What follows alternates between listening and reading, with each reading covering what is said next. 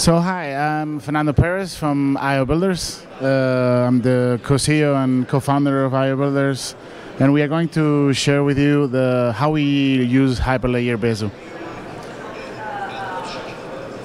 A little bit introduction about who we are and what we do. So io.builders is a blockchain technology company. We are mainly focused on giving corporates and companies blockchain-based solutions, trying to leverage the benefits and try to bridge them into this new technology. So long story short, we started in 2018. We are based in Spain, Madrid, and nowadays, after this long 5 years, we are having clients in 10 different geographies. We have more than 25 clients, and we are almost more than 90 people, mainly based in Spain. Our business lines are mainly focused on digital securities, NFTs. We are also starting to be in the legal tech markets. We are very focused on creating new ventures on the alternative markets, financial markets, and well, as we are experts in Hyperledger Besu and Enterprise Ethereum, we have also different engagements and deep tech assignments. As you can see, there are different clients we're working around the world: South Africa, Australia, New Zealand, Spain, and different locations. Well, our story with Hyperledger Besu started in 2018. As we already know, there was a team in Consensus called Pantheon who was developing, who was developing the Pantheon, which was the early bootstrapping of Besu. And we were one of the first committers and adopters. No? We were testing the technology, we were giving feedback from what we were using, comparing Quorum in that days with Hyperledger Besu, in that sense Pantheon, and also committing with bugs, performance reviews, etc. Added to that, we were mainly founders of Alastria and Blockchain, which is a big consortium in Spain and in Latin America. Being the first team developing and implementing the networks.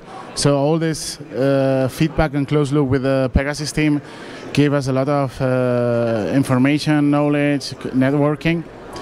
Then in 2020-21, the whole code of Pegasus Pantheon was moved to Hyperledger Besu, rebranded, and then we started to be part of the Hyperledger Foundation afterwards. But then, just to say, we were engaged also at Besu to make NIST compliant. So we worked on the consensus algorithm, also on the private key signatures, etc., to make it NIST compliant. And well, we had different engagements around these years, building new networks, trying to boot them up, and trying to face different topologies in the enterprise world. And then, we finally are Hyperledger members. We have been doing bespoke plugin development in the Hyperledger Besu environment, and we are trying to position and monetize different solutions that we have, platforms around Hyperledger Besu. Well, when we talk about different projects, we have here different details to share. So we have been doing more than 10 different projects in Hyperledger Besu. Maybe 80%, 70% are based on our base products. Other ones are bespoke implementations. They're mainly focused, most of them, on the financial markets. With different digital securities implementation, we have been working with BME, BBVA, Citibank, and IDB to issue a bond, regulated bond, with all the legal regulation and compliance taken into account to finally issue 1400 standard smart contracts implementation in a private Hyperledger Besu network. We have been doing also SDG with COD, carbon credit markets, also with crypto brokering.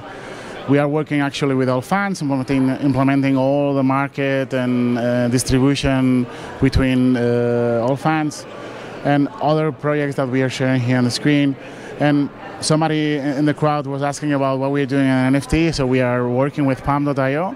We are the engineering team of Palm.io, helping to develop over the Palm network, which is based on Hyperledger Besu, to help on the adoption of IP brands of the NFTs. No, we think we are really believers, and you will see afterwards with our platform that NFTs are main drivers of fan engagement, which is around the consensus has been pitched in different talks and tables. And well, as you can see, there are different projects around the world working with Hyperledger Besu as private networks, as we know with QBFT nowadays, with IBFT2 in the before. And well, most of the projects have in common that they need to have a private network. They're either consortiums or financial entities that are not open nowadays to go for the mainnet, or are reluctant, that only want to make a baselining on the mainnet. Sorry. And well, we have different topologies from 100 nodes to 4 nodes, almost in the network, plus the riders. And almost that's what we wanted to share with the different projects that we have. No, going deeper into what we are doing, we have 2 main major products. One is mainly focused on digital securities and the financial aspects. So we are tokenizing funds, bonds, syndicate loans, shares, different financial assets, digital securities. And on the other hand, we are working on an NFT space, making a full platform which is oriented to Web2 users, where we are making easy the adoption on NFTs. So a big brand can work with us, and we give the full service of making the front end with the platform, the custody, dealing with the network, etc. We will go deeper into these 2 products. One is Aceto, which will be sent my colleague Carlos, and then afterwards I will come back and talk about Wonka. So I pass the mic to Carlos, and he will talk more about Aceto. Thank you, Fernando. Well, I'm Carlos Matilla. I'm co-CEO of io.builders. I'm in charge of the business growth of the company, and I'm going to be talking about Aceto. So Aceto is, as Fernando was introducing, is our digital securities platform. So it's a platform that we call a next generation capital markets and financing solutions, operating on DLT. The main purpose of the product is basically to issue, to manage, and to trade digital securities, traditional securities like bonds, shares, funds, syndicated loans, and any other type of private equity, for example, fund shares. So something that is related to the regulated environment, but bringing it to, a more digital, more efficient, and more transparent world. What Assetto brings. So Assetto, in essence, is our prop technology. So it's our full technology stack that we have developed in-house, based using all the experience we've got with the projects that Fernando was explaining, with main financial institutions. We are building good partnerships with industrial players in the real estate sector, in the energy sector, in the private equity sector, and mainly in the financial sector. And basically, our aim is to bring digital assets and traditional financial instruments to a different level. So we want to basically provide liquidity to those instruments that today, in some world of some kind of illiquid, like the areas I just mentioned, and we want to create that market. So that supermarket that can be more accessible to any kind of investor. So in essence, we are starting to work more on the private banking side, on the institutional world, but our objective is to have, at the end, get to any kind of investor, any accredited investor in the retail world. So that's our objective. But I think, as Fer was saying as well, we are not there yet. So we are starting to offer our solutions to the regulated environment. So basically that is Aceto. So Aceto is we are a multi-blockchain as well platform. Hyperledger is one of the solutions we are using because as well I think the financial institutions today feel comfortable using more private permission environment, and they're not ready to go yet to any mainnet. So I think that's basically where we are trying to go. But I think the business is doing very well. So I think institutions are embracing the technology in the right way. We are also covering not just the financial institutions, but also the issuers. So I think this is about issuers in different sectors, like real estate developers, trying to get some liquidity to the investment, so try to get more financing and to get to alternative markets in a quicker and more efficient way. So that's what we are trying to do with Assetto. Basically, our target audience, as I said, so issuers, it can be any kind of corporate and financial institution, any small and medium enterprise who want to get financing and to get access to capital markets today, and they are looking to a quicker and access more in a cheaper way to raise equity or debt, because today, you know, if you need to go to a traditional multilateral trading facility or market infrastructure, that's really costly, it's not that efficient. So I think this way is a more efficient way to access the financing industry. From the investor side, as I said, I think everyone, especially on the buy side, they are seeing this model as a really good opportunity to bring more products to the clients, and I think that's really key. That's really key. So because we are not just using the technology to make it more efficient, but also to get to new products. And new products can be, for example, tokenizing real estate, tokenizing energy renewable projects, tokenizing infrastructure projects, tokenizing private equity, tokenizing syndicated loans in secondary markets. So that's in essence what we are trying to do. Just a little bit of context, very quick. So, and this is quite representative, and it has been one of the main topics as well in consensus. So, public markets are going down. So the amount of companies that are being listed in public markets is going down since a few years ago. And on the contrary, you are seeing all these alternative markets really booming. So people and investors want to access those kind of investments, and they are investments that are not liquid, so that's what they are trying to see with our model. But in essence, they want to get to a more profitable business market, that is the alternative market. So in essence, Assetto, just to cover very quickly, Assetto, you know, we use tokenization as our tokenization engine to basically digitalize all the digital securities. We do mainly 4 things here. So we issue the financial instrument, we distribute it among the investors, they can do the trading on secondary markets, and then we would manage all the redemption at the end at maturity of the investment. This is in an overview how our solution is scoped. So we basically focus on, with our core API, to build vertical marketplaces. So vertical marketplaces can be, for example, anyone that is interested in building a real estate marketplace and wants to tokenize and build their market in one geography. So we can offer them the whole platform to manage all their assets. We manage the account, client accounts. We have all the compliance rules managed and built on. We manage notifications with investors. We can do all the workflow and traditional client contract lifecycle management. We manage all the custody of the assets, and we integrate it. We integrate as well the payments. So again, here we are flexible. We have our own solutions, but if any client wants today to basically launch their own marketplace, we will integrate with a payment supplier they will tell us to do. And then we have, in essence, you know, all the connectivity, all the blockchain ingress to tokenize the financial securities and to also tokenize the cash. So we're trying to enable, you know, a very DVP model that today is still a challenge, because you know, there is no common solution for cash tokenization. But we are exploring all the industrial and the main initiatives worldwide. So So just to give you 3 examples, so our 3 main products that we have today in Assetto. The first one is our regulated multilateral trading facility. It's basically a market that we are developing in Europe with European license.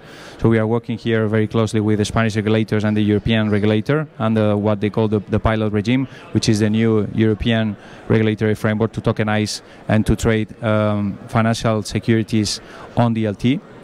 So that's one of our star projects at the moment. We are applying this to a few verticals on real estate. We are creating a market in Europe to tokenize real estate investments. And we are replicating the same for the sports industry as well, for example, clubs that want to raise capital and don't want to go public or challenging with financial with financing and don't want to go to the traditional financial lending market. The second one is Assetto Private Markets. Assetto Private Markets is basically our private equity solution. So we want to tokenize, and we're tokenizing private equity fund shares on the primary and secondary market. The secondary market here is a little bit more different to the first one you see there, but that secondary market is more a private competitive auction market where you know investors, if they want to basically exit their position, they can go and do it on DLT. And the last one, which is referred to one of the main projects we did last year with BABA, is basically to build a solution to tokenize syndicated loan participations. And that's a good solution because the market, syndicated loans can be, and that's a core product that can be built in any kind of geography. And we are currently forming a kind of consortium with the 3 main banks in Spain. Just a little bit more of idea, what I think I mentioned it already, but our 3 main use cases at the moment, more from a business point of view, is corporate bonds. So we are tokenizing corporate bonds in a traditional way. We are now focusing on green as well, on green bonds that are quite trendy in the market, and I think as well the ESG tax can help a lot to do that, and blockchain can help with that. And we've implemented quite a few use cases. Fernando mentioned it before. As I said, we are building a real estate and renewable energy market. So basically, energy developers and real estate developers can raise capital or equity through our platform and get liquidity on the secondary market for their shares or their debt. And then on the sports sector, as I said, we are issuing ordinary and preferred shares for football clubs that want to access the community, and we are combining that with the NFT space that Fernando will come in a bit, to not just provide the economic rights, but also to provide with some utility to the funds and to the investors that have bought the shares. So as an investor of a club, you basically benefit for all the economic benefits like paying dividends or capital gains if the club is sold, but also having some utility to interact with the clubs, to basically manage a relationship with them, similar to, for example, what Socios is doing on the sports sector. And I think that's it. I'll pass over to Fernando, who will be talking about our NFT platform called Wonka. Thanks, Carlos. Well, let's go to talk about Wonka. So Wonka is an NFT financial platform, and the main thing is that when we tackle brands and we talk about the solution, we don't talk about NFTs. It's all about fan engagement.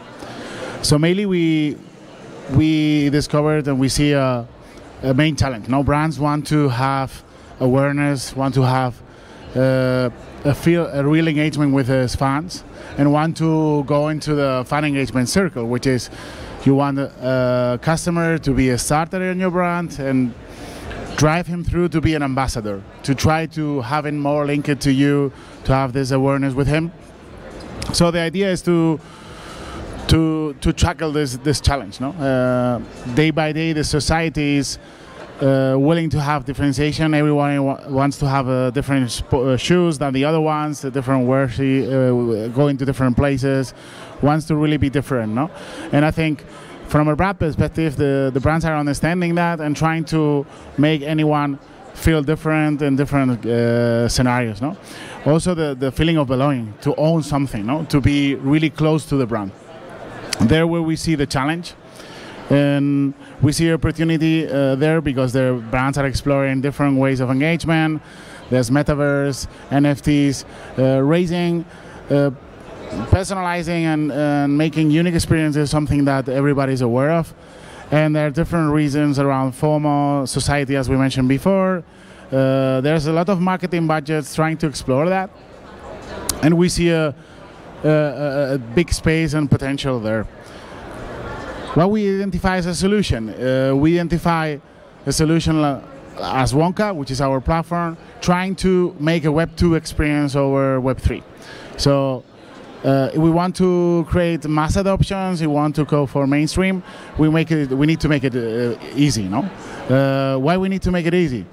Because people are not aware what a wallet is, what a blockchain is, but they know what they can own. They can own an experience, they can own a meet and greet with a fan, they can own budgets that explain that there are super fans, and if you explain that the blockchain can represent them that and they can have the ownership, they will understand it. You don't need to speak more about that. You don't need to give them more details. So I think we can do with Web3 technology things that we were doing before, but better. But having this feeling of belonging, no? And that's why we believe that ownership is a fan engagement catalyst. Well, what is our platform about? So we have different engagement tools like merge and burn. We have voucher redemption that can issue an NFT. We are working on leaderboards. We're working on different things that will make that the fan can have different experience and the brand can have tools to really make a super fan concept, no? And make the fandom. Our platform is mainly focusing on making a brand experience. So we define with you, with the brand, the detailed UX, the own experience of call it the universe of the brand. And then we help the brand to make the first adoption of NFTs, no? Which is making maybe a paid drop, maybe a first marketing experience where they can play around the ownership of badges. And so progressively we are trying to give the brand different tools to make the fan closer to the experience, no? Well, going into the technical details of the platform, we have a robust platform that has been managing more than 5 million transactions at the API level, has more than 1 million NFTs issues, and have more than 250,000 users. We are using, as the usual blast scenarios in ticketing space, a queuing system where you are waiting for your turn to really buy what is underneath or the experience you have there. That means we are mixing Web 2 and Web 3 experience. We have a full white label solution with an SDK at the front end level that enables you to build your own experience, or we build it for you. And aside that, we have a platform working with different partners around the world. For payments, we're working with Circle, with Sardine for the QIC. We're working at the blockchain level to interact with Palm Network and other AVMs with Blast and Infura. We're starting to add up Hyperledger Firefly for other use cases. We have a full admin panel that gives you self-service configuration of your platform as a brand. And we make the full custody with Fivelux and Onis, which is a Spanish company. And that's almost our platform. No? So we have different tools, quite sophisticated, to help the brands in the travel of fan engagement. And at the network level, we are supporting Palm.io, which is a Hyperledger Besu implementation, and it's a private network focused on NFTs. We also support Nedera, which is also EVM-based, and other EVM-compatible networks. Let's talk about the use cases to give an example. Nowadays, we have been working with different players around the world. We have 3 main use cases that summarize the usage of our platform. In one sense, we are working with Caixa, which is a Spanish bank. They have a neobank called Imagine Bank, and they approached us that because they wanted to issue NFTs, not in a sense to issue an NFT. they wanted to give a badge to users to save the world from plastic. So there's the marketing approach where anyone who is going to pay over an amount of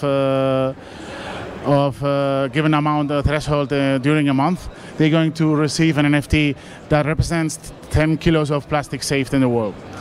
That's the starting point of their universe, because they want to go in a SDG world, giving their users the way to use their savings and use their daily investments in a fund investment platform. So they're telling a story step by step how to make impact in the world, saving plastic and making SDG investment. And that's all underneath is NFTs, but they're not explaining as an NFT. They're step by step making more engagement.